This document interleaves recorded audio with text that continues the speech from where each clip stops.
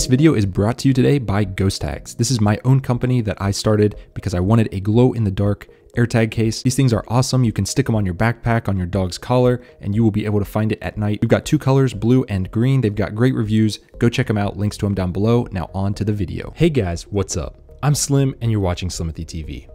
In this video, I just want to quickly talk about the bugs in iOS 17. You see all these new videos going out on, all the new features, and that's cool and all, but I think we all know the basic new features of iOS 17, but let's talk about the bugs because a lot of you guys are considering putting this developer beta on your daily driver since it's now free. And unfortunately, there are some pretty big bugs that you guys are going to want to know about. So let's quickly talk about them. The first biggest one that I have is the disappearing keyboard. So if you're in a messaging app and you swipe down, to look at more text, typically your keyboard will disappear so you can scroll through text, and find what you want. Unfortunately, sometimes the keyboard either doesn't reappear, or the send button is gone, or the text box where you type is completely gone. Now this bug happens in iMessage, Telegram, a lot in Telegram actually. Snapchat it doesn't seem to affect. It does affect Facebook Messenger unfortunately, so a lot of people are going to be impacted by that because I know a lot of you guys still use that for some reason. iMessage has seemed to be a compromise, so I've been using iMessage a lot more ever since iOS 17 just because of this bug. It is so bad. It's something you guys definitely want to know about. My fiance also got iOS 17 on her phone and I wanted to test and see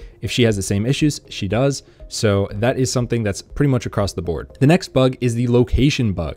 So if you open up an app like, let's say Waze, and then you kill the app, you completely kill the app after you're done using it, you will still see a little icon up here in your dynamic island with that location symbol. And that's super, super aggravating. I guess technically it's still using your location. Even though you completely killed the app, the only way to get rid of it is to reopen Waze and try to kill it again.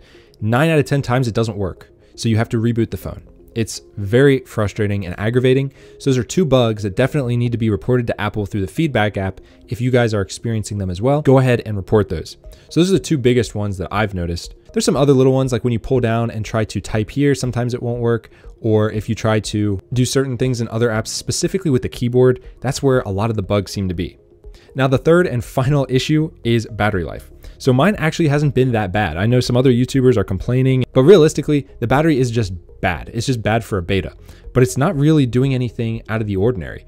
I would go so far as to say it's actually a little bit better, especially overnight, than iOS 16 was for me, because I would have stuff all night, showing. I know some people are reporting issues with the Mail app. I've not had that issue. I have probably 8 different email accounts linked to my Mail app.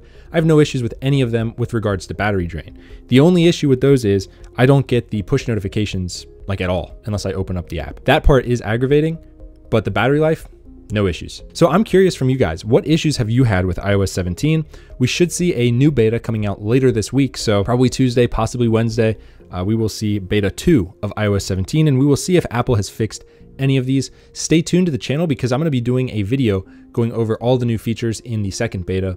And if we know Apple, they usually like to sprinkle in some more features as we go along. So that's all I got for this video, guys. Again, drop a comment down below about what bugs you're experiencing in iOS 17. I might even run a poll, so go to the community tab and check that out. That's all I got for this one, guys. If you liked it, hit it with a big thumbs up and subscribe, and I'll see you guys in the next one. Peace.